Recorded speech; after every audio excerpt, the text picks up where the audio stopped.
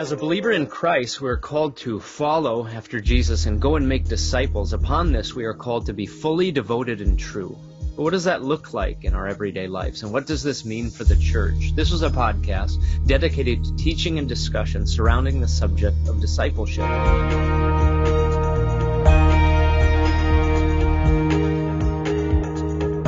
Hello, everyone. Good to be with you wherever this finds you. Today, joining us for our fifth podcast is Pastor Mike Brandt, longtime pastor and church leader, founder of Shepherding the Shepherds Ministry and church consultant work. What am I leaving out, Mike? Probably a lot. I don't know. Only the fact that I was your internship pastor. Well, I've been excited to talk to you of all people. I probably should have had you on the first podcast, so my apologies to that. But great to be talking with you. What is keeping you busy these days? Because I know you're busy. Well, as you know, when we began the ministry of Shepherding the Shepherds, at first it was a ministry that included some visiting of church sites and ministry sites, and then having a lot of leaders come and stay at our guest house in the hills, in the Black Hills of South Dakota. But as time has gone on, more of our work has been on the road. And so we sold our site in the Black Hills and have moved back to Sioux Falls. And right now, due to the virus, most of the work that I'm doing is by Zoom conferences. But we do have about 7 locations set up for as soon as the virus restrictions are lifted. Primarily then church consultant work where you're working with pastors. Is that primarily where things are at right now? Yeah, it has really varied. At first, we just saw this as a ministry of care and a ministry of encouragement. But then as time has unfolded, a lot of different needs have been revealed. And so in some cases, we go in where there have been challenges in ministry. Some of those challenges have been due to personality conflicts. Some have been challenges due to, as the scripture refers to, when a brother falls, we should, in a spirit of gentleness, seek to restore them. Sometimes the challenges have been positive ones, but still challenges where a church is growing and they're wondering, what's the next step that we should take? And should we visit with someone about taking that next step? So we have been blessed with a great variety of opportunity. That's great. It's such a critical work for pastors, the shepherding the shepherds piece of that, and working with churches, so critical to church work. I'm so glad that you're doing what you are doing, and this is all going to apply very well to the scripture focus of today's podcast. The verse, I'm going to read it for us here, and for those listening wherever you're at, if you have an opportunity, open up a Bible and go to Hebrews 13:7, just one verse we're going to focus on. Hebrews 13:7 says this: "Remember your leaders who spoke the word of God to you. Consider the outcome of their faith or their way of life and imitate their faith." Again, consider the outcome of their way of life and imitate their faith. Let's start with that. Let's jump right in. Let's start with that first word, remember. Remember. That's a common theme in the Bible. Remember, in this case, your leaders. The term here speaks to being mindful of them and recalling their instruction, following their leadership, and speaks to a disciple following a disciple. We might call that mentorship too. Here it's tied to those who have instructed us in the Word of God. Why is this so important in the day and age in which we're living, Pastor Brandt? I believe it is first and foremost simply because the scripture encourages it. I have believed in my own personal walk that if the scripture draws attention to something, then that's reason enough to really pursue it. And I saw it in my own father, who became a great mentor and consultant to me, one who discipled me. And then I've seen it in the lives of so many other men that I have admired and the work that God has done through their lives and through their ministry. As I think about, leaders who have led you, and now you're in a ministry of doing so. So obviously you're working with people that, maybe you haven't known before, but you step in and work maybe through a crisis with them. Speaking to just the remembering your leaders, clearly there was some need for this to have been said to the early church, but in the day and age in which we're living, it seems like there just isn't this respect for leadership or authority, for that matter. At least what seems, what was. Maybe speak to that. Probably one of the things that each one of us wrestles with is that spirit of independence. Mm-hmm. We more or less want to be an island unto ourselves. Yeah. And I believe that is an indication of a great weakness within us. And it really leads to lots of other difficulties that we probably could avoid if we had a humble spirit of recognizing that God has intended to invest in us through others. Yeah. I mean, that's discipleship right there. And yet we are resistant in that independent fleshly nature to, even to mentorship, but just humbling ourselves and allowing someone else to step into our lives and instruct us. And I think where the struggle is with so many people, more specifically, is to really go deeper. I think so many believers in Christ understand fundamentally what discipleship is, mentorship, all of those things. They agree with it. But who in our lives are we really opening up to? And I'm speaking directly to leaders here too. Are we allowing to speak into our lives and really allow someone to come alongside of you and instruct you, maybe even rebuke you where you need it?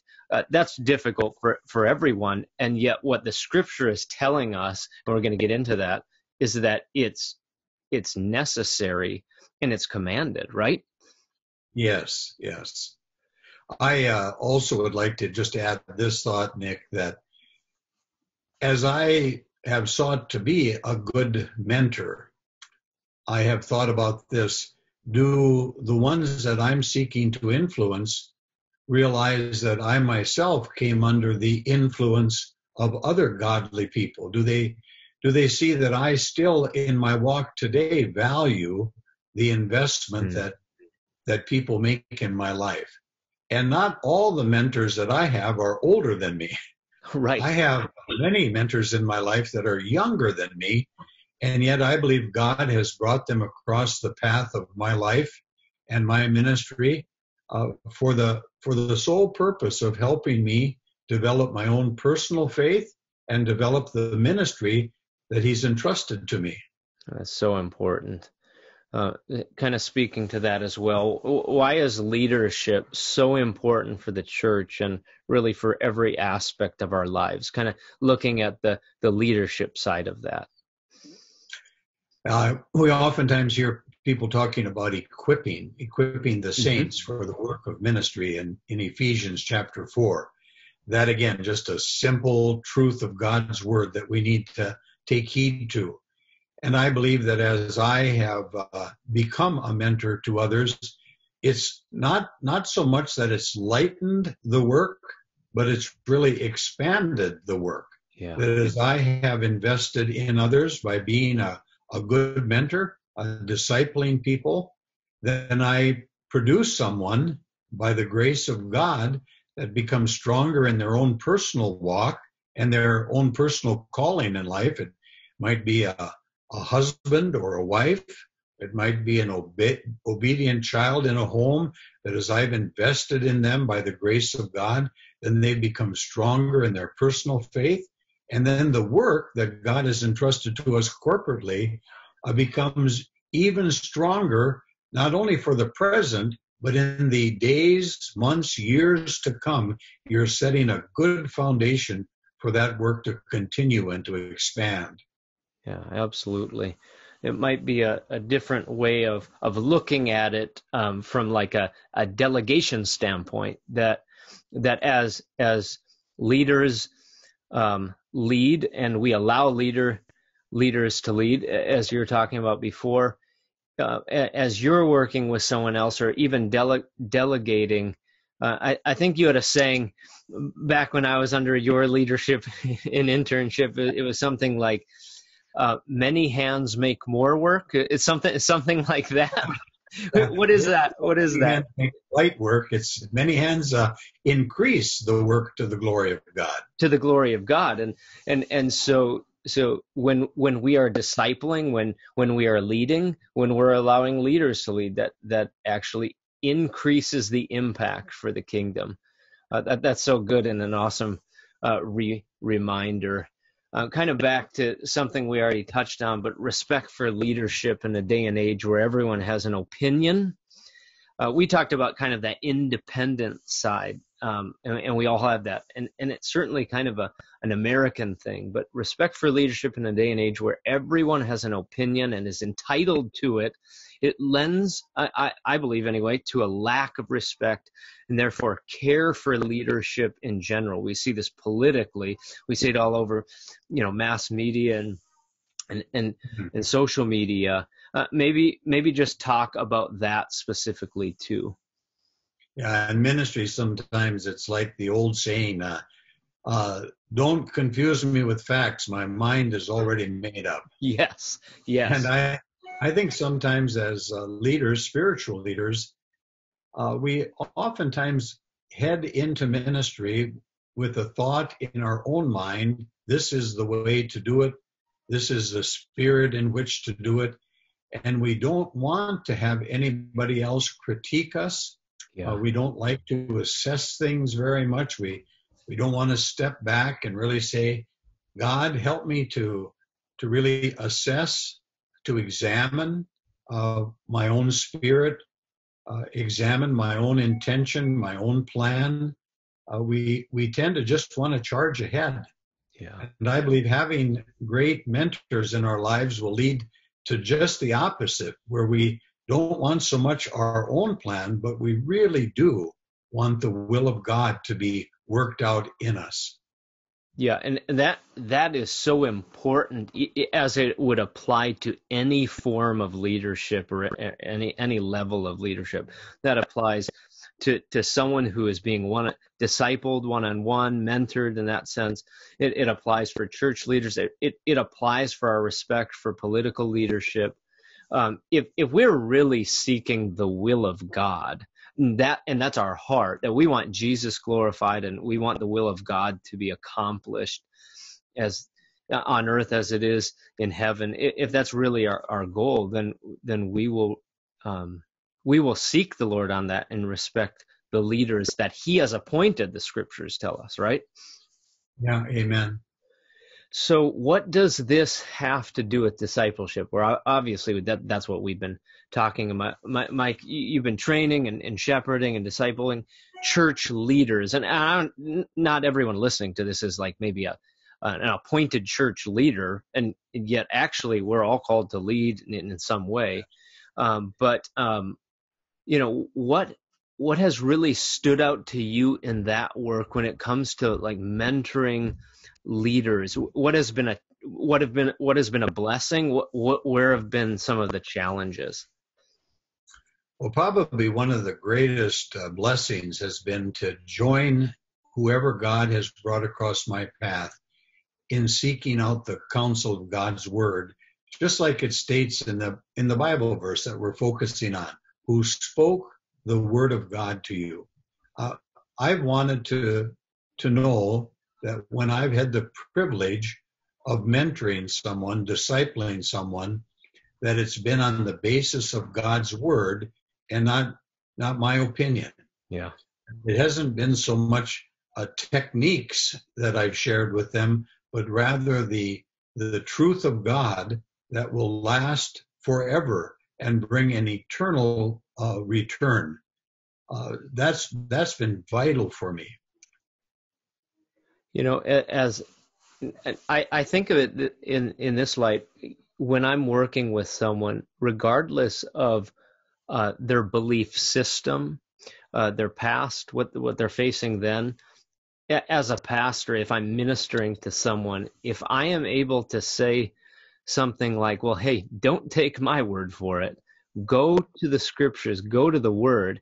It's so freeing to be able to say that.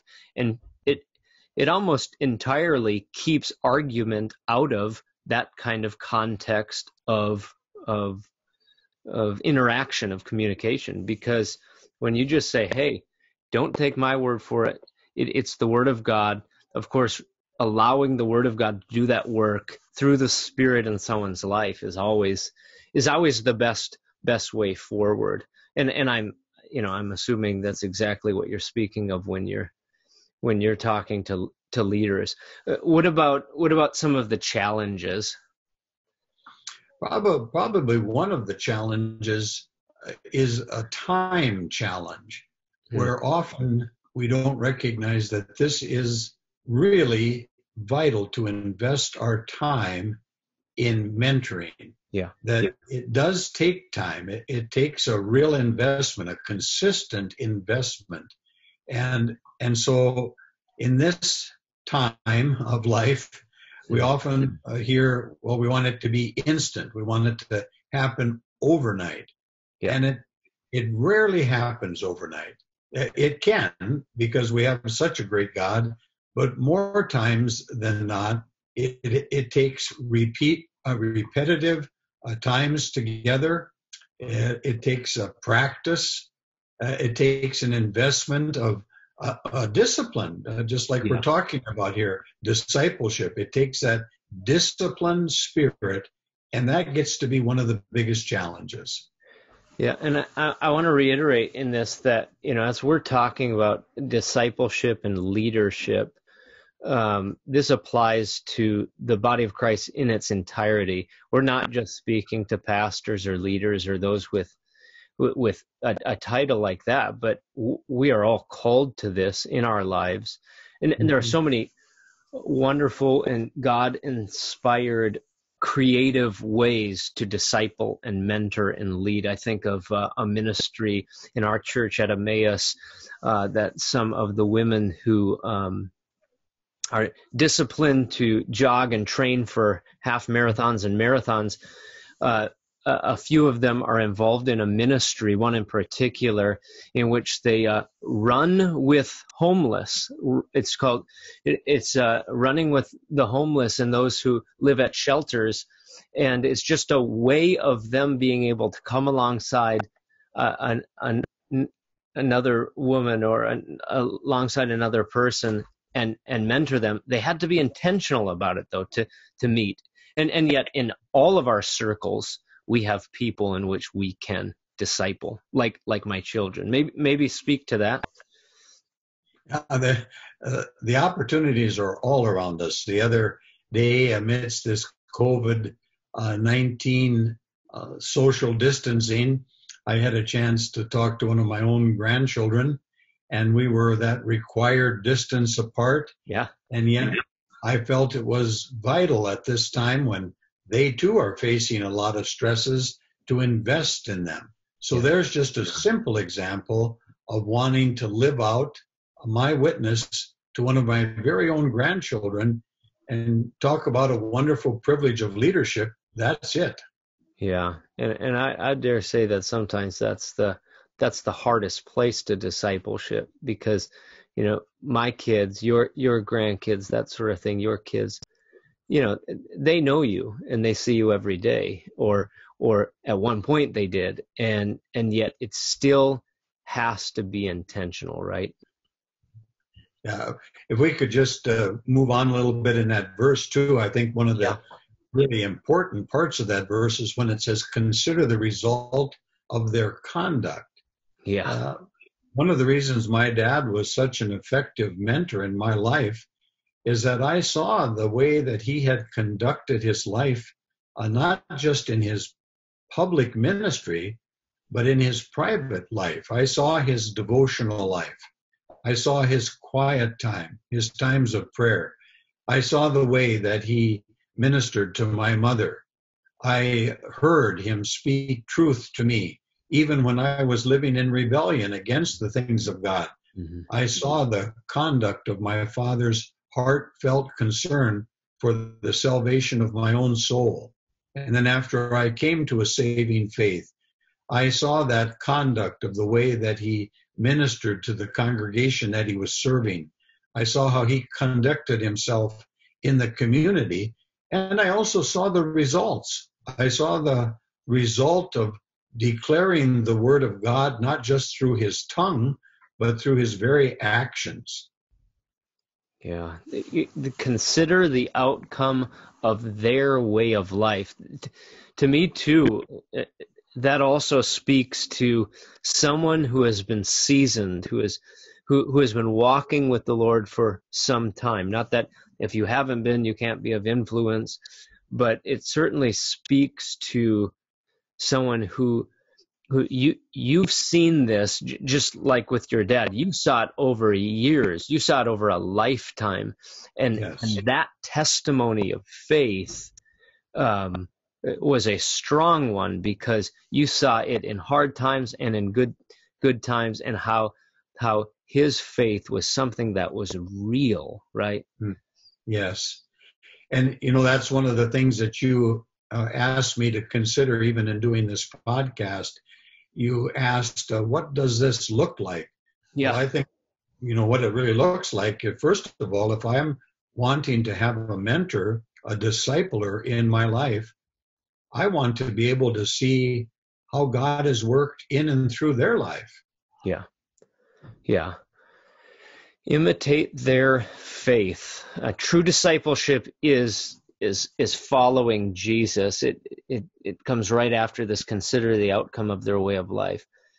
But as we understand that discipleship is following Jesus and not people, the Bible does teach us to imitate godly men and women of faith. Why is this important? Yeah. Well, in a mentoring relationship, it really has to do with the ultimate desire to bring glory to God. And I believe when you were asking, how does this flesh itself out? How does it really happen? What does it mean? Well, it really begins, I think, first of all, within your own heart. Do you recognize that in order to grow in a way that God has desired you to grow, that you do need to seek then good mentorship, good counsel in your own personal life? And then if you are the mentor, I think the very first thing that a good mentor needs to do is to be an excellent listener. When I sit down with the various people that God has privileged me to be a discipler in their life or a mentor in their life and ministry, the very first thing I want them to know is that I want to really listen to them. I want to hear them. Even like Christ, when he was teaching the disciples, he heard them ask this question, Lord, teach us to pray. And then he taught them, pray in this manner, pray in this way. So if you're looking for a good mentor, be sure you're looking for one that will have a good listening ear. And then secondly, I believe that as that process fleshes itself out, there has to be something within you that says, I'm willing to be accountable. Good discipling has to be accompanied with solid accountability. When you're given a vision step, a strategic step to take, one step at a time, then someone that kind of holds you to that, holds you to the commitment that you've made. And then you just build one step upon another, and it's a wonderful journey, and you enjoy the steps of the journey, and you enjoy the destination of the journey. Yeah. Well, yeah, going back to that term accountability, if there is one term that the church, and I'm including all of us in this, myself included, if there is one term that we need to grow in our understanding of and be obedient to, and that is being open to accountability in every area of our lives, isn't it? Yes, every area. Accountability, it just seems to be the pariah of the society or the culture that we live in, and that's all of us. And yet it really is what discipleship is all about when it comes to spiritual growth and things like that. What would you say to someone who is listening to this and they're wanting some really practical guidelines as to how they could get involved with someone in one-to-one discipleship, accountability group? What would you say to the church in that sense? Well, first of all, I think if you're looking to be a mentor to someone, I think the very first thing I would ask you is, have you had a mentor in your life? And if you can't say yes, then I think I would take one step back and say, Lord, right now, help me to recognize someone that's probably right within your sphere of influence right now. Help me to recognize that person that you want to use in my life, and then go and sit down with that person. Now, if you have a mentor in your life, or you've been discipled and are being discipled, and then you see people within your sphere of influence, you might be a pastor, might be someone in your own church, you might be someone as a layman or woman that has people that are around you, and you come alongside of them and say, if there's a way that I can be of a blessing to you, I want you to know that I'm willing. Just plant that seed, that thought. Maybe it's someone that's even in a crisis. That's what happens to me quite often. I'll receive a call, maybe from a pastor's wife, that'll say, my husband's in a crisis right now, and I don't think he'll reach out to anybody. Would you mind just giving him a call? And so I'll give a pastor like that a call, a ministry leader a call. And quite often, they'll begin to open up. And I'm not always the one that mentors them. In some cases, I've been able to help them find someone that's really close to them and can connect them. So that's also a privilege. Yeah, that's so good. Man, we could talk all day about this, or at least I could. But I just appreciate that encouragement from you, and I'm so glad to have you on the podcast and be able to connect with you in this way. And I tried to give you two short examples, or we've run out of time. No, please. Yeah. Right now, I'm being ministered to by someone I mentored. Really? My pastor right now is someone that when he became a member of the church I was serving, I had the privilege of ministering the Word of God to him.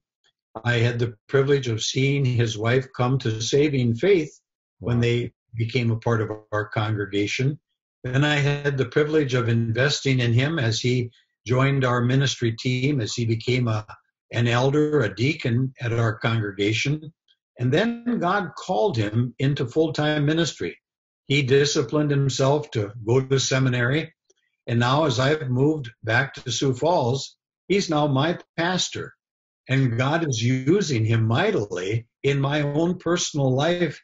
He's using him mightily in my own ministry. So mentorship has come full circle to me. That's awesome. The one I mentored is now being used of God to further disciple and mentor me. And then this week, I had a first happen. One of my very own grandchildren sent a gift, a support gift, to the work of shepherding. So here is a granddaughter that I had the privilege of investing in her life, teaching in her life, teaching her simple things, even like the godly use of the resources he's entrusted to you, even in your financial resources. And now this past week, here she sends a gift to shepherding the shepherds. Wow. Full circle. It's come right back to bless me and to bless the kingdom's work. That's just awesome. That really is incredible. That's multiplication right there, and it just goes to show you that the reward and the blessing of both listening to God's call on your life and being obedient to it, and what we are all called to, and that is discipleship. Yeah, thank you so much, Pastor Brandt. I appreciate that. And if you are listening to this and you're able to find it on iTunes or on our YouTube channel, and you want to give a comment or a rating, we'd appreciate you doing that. We want it to find more people. We're grateful that you've listened to us. Before we close, Pastor Brandt, could you just pray in closing for us? I'd be honored to do that. Heavenly Father, thank you for the blessing of Jesus Christ. Thank you for giving your Son. And Lord Jesus, thank you for the witness that you give to us as spiritual leaders. First of all, in calling us, and then secondly, equipping us, even by your own example. Thank you for the way we see the discipling of your disciples. And may we continue to receive that discipling. May you reveal those mentors you want to use in our life until the day that we pass into glory. And then may we also be faithful in being mentors. Help us to conduct our life in such a way that we are usable in your kingdom. And we pray this in Christ's name.